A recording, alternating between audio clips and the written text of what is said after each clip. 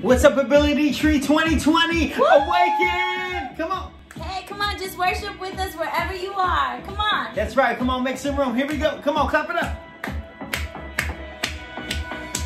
Sing, I was lost with a broken heart. You picked me up, now I'm set apart. And from the ash I am born again. Forever safe in the Savior's hand. And you are more than my words can say. I follow you, Lord, for all my days. And fix my eyes, follow all your ways. Forever free in unending grace. Come on, we say, 'cause you are my freedom. We lift you higher, your love, never ending. Oh, you are life in us, and nothing can take your place. You are all we need, and your love that set us free. Whoa. Come on, let's go.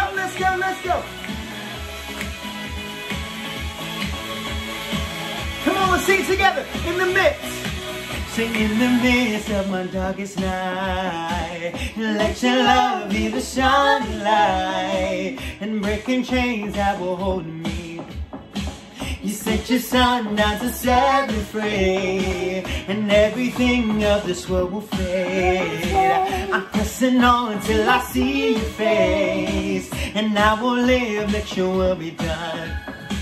And I won't stop till your kingdom come. 'Cause you are my freedom. We lift you higher, your love, never ending.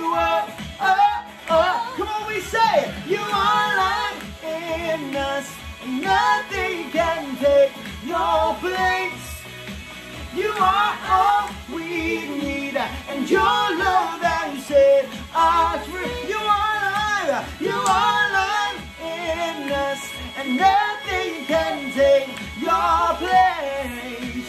You are all we need, and your love that set us free. Come on, break it down right here.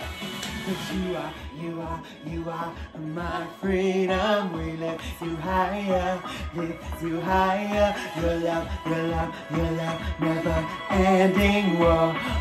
Come on now, make it loud, right go.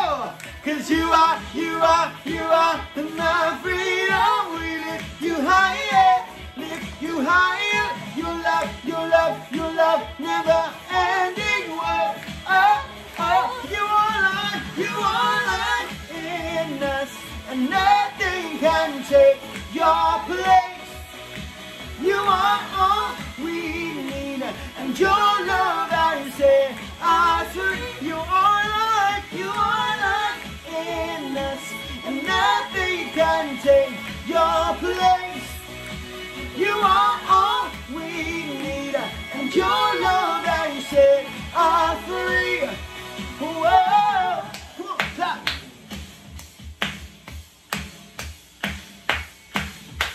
Whoa.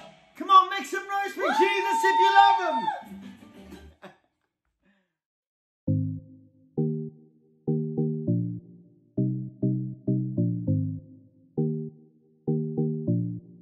Good morning, Ability Tree. I am so excited to be with you all for yet another morning of AT Station. Guys, I don't know about you, but I feel like every day this week I've just been waking up so happy and full of joy to get to spend this week with you all. So speaking of that, today we are actually going to be learning about the difference between happiness and joy. So in life, there are lots of things that make us happy, right? Like puppies, or maybe watching the sunset, or long walks on the beach, or ice cream. I love ice cream. Now, hands down, cookies and cream is the best flavor.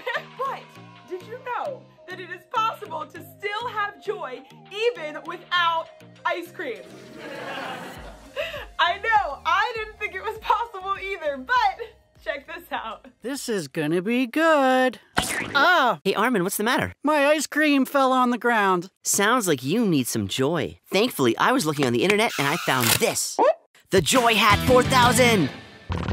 Ah!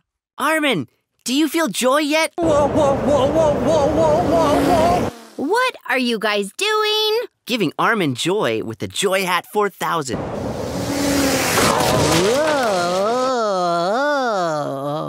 Well, you're looking in the wrong place. A lot of things can make you happy, like ice cream, or being right all the time, or getting straight A's, or even a Joy Hat 4000. But those things won't last. The joy that comes from Jesus lasts forever. I never thought of it like that. If my joy comes from Jesus, I can be happy even though I don't have any ice cream. That's right. So happiness is found in what happens to us. So if you get an ice cream cone, you may be so super happy, but what if it drops on the ground? Your happiness would go away, right? But joy is found in Jesus who lives in us. So that means that no matter what happens in our lives, no matter what situations we face, we can still have joy because Jesus lives inside of us. But you know, joy is actually a choice. And that leads us to today's big idea, which is, I will choose joy. Go ahead and say it with me. I will choose joy. Now, we're on day 3, so you guys are already pros at our big idea challenge. But if at any point during this lesson, I say, I will, the first person to finish the statement and say choose joy will be the champion of that round. But let's go ahead and hop back into Paul's story because I will. Oh, you guys are on it. Yes, choose joy.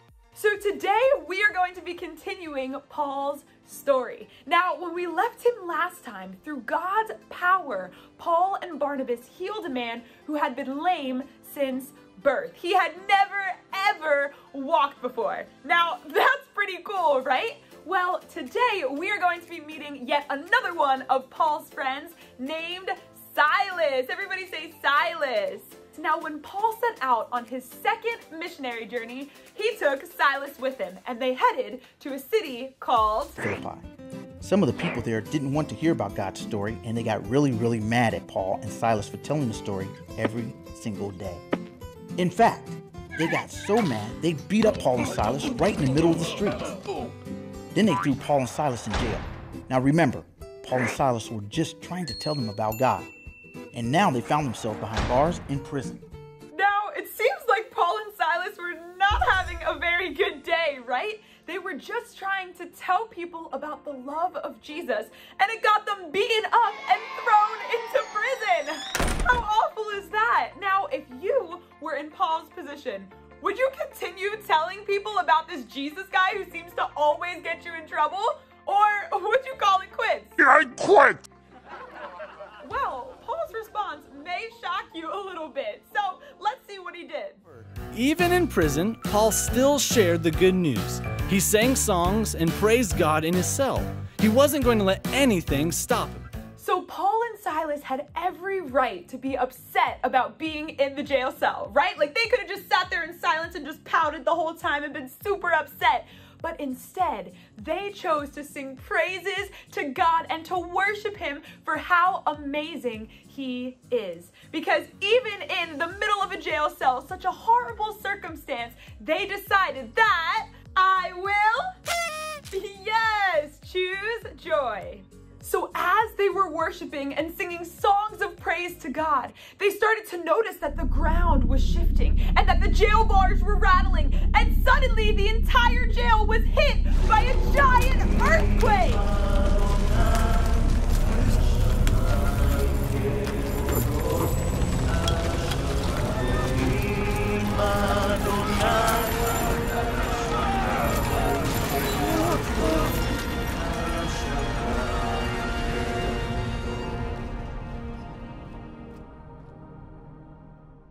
So the earthquake came and shook the entire jail so much that the prison doors flung open and all of the handcuffs on the prisoners fell off.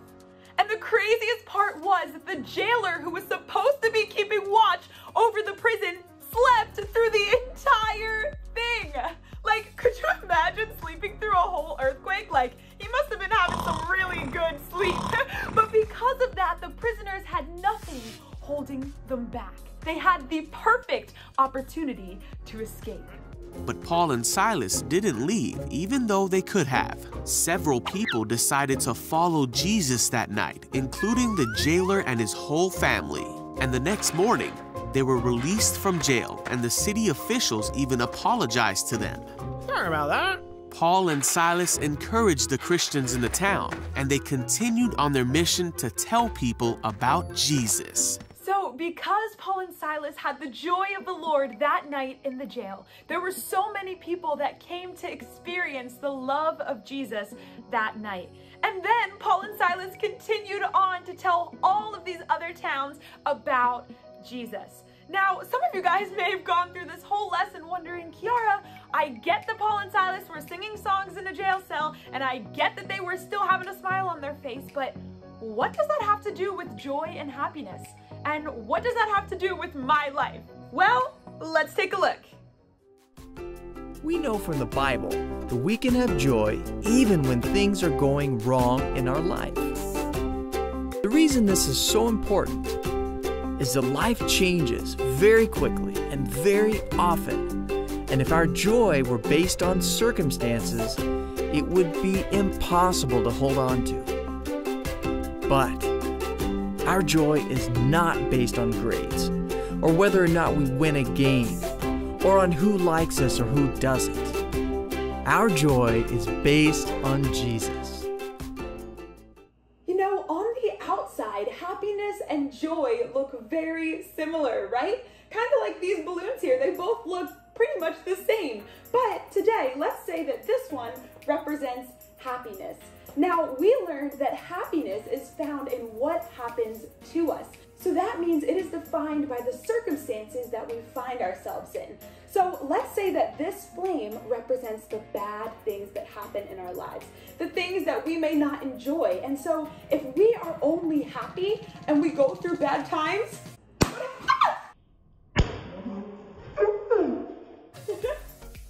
what happens? Our happiness goes away, right? There's no way that we can continue being happy in the midst of bad times. But you know what? Joy is found in Jesus who lives in us. And so even though in our lives we may go through some difficult times that get really scary, when we have joy, there's something different about us. Now, I know this balloon may look very similar to the happy one, but look, there's something else in there, right? We got some water in this balloon, and that represents Jesus who lives in us and the joy that he gives us by being in our lives. And so when we have the joy of the Lord, when we have Jesus in our hearts, no matter what we go through, look what happens. We're able to withstand it. When we have Jesus in our lives, we can go through anything. It doesn't matter what obstacles we face or what difficult circumstances we have to go through. When we have the joy of the Lord, we are able to stay joyful because I will choose joy. You know, I've found that having joy seems to be pretty easy when things are going your way, right? Like when everything is just going according to plan, life seems to be great and we are full of joy. But the times that things don't really seem to go our way, are we still having joy? Are we still able to give praise and thanks to the God of the universe who loves and cares for us? Or are we so focused on all of the little things that we see going wrong in our lives that we forget to give thanks to God? Now, I don't know about you guys, but I know that I am definitely guilty of that. There have been so many times in my life where I focused on the things that are going wrong instead of recognizing the amazing God that I serve. And so since we're speaking all about the joy of the Lord, I just want to give us a few moments to just be thankful to God for who he is in our lives. No matter what situation you are facing today, God has been faithful to you and he loves you and cares about you more than you will ever know. So instead of me just doing all of the talking, we are going to spend the next few moments, each of us individually, thanking God for how amazing He is. So I'm going to give you some time, and I want you to just think about some ways that God has been there for you, that He's loved you, provided for you, protected you. Whatever it is, find some reason to thank God today for giving you this amazing joy. So go ahead and spend some time thanking God.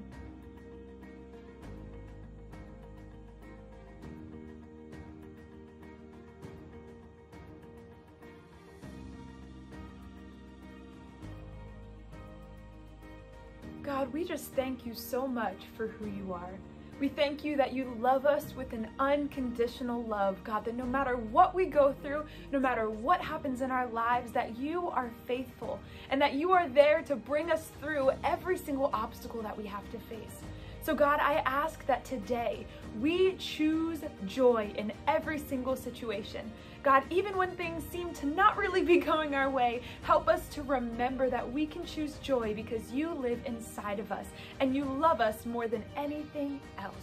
God, I pray that we will have a wonderful rest of our day. Help us to enjoy this awesome third day of AT Station and help us to appreciate all that you have done for us and to just give you the glory and the honor that you deserve. We praise you and we thank you, and in Jesus' name, everybody says, amen. Awesome, awesome. Well, thank you guys for joining me for yet another morning chapel of AT Station. I'm just having the best time spending my days with you guys this week. But we have so much more in store for the next few days. Guys, the talent show is tonight. I cannot wait. I am so excited and full of joy to get to see all of the wonderful talents that God has given you all. But I hope you have a wonderful rest of your day. I can't wait to see you guys in just a little bit. Have a great day, guys.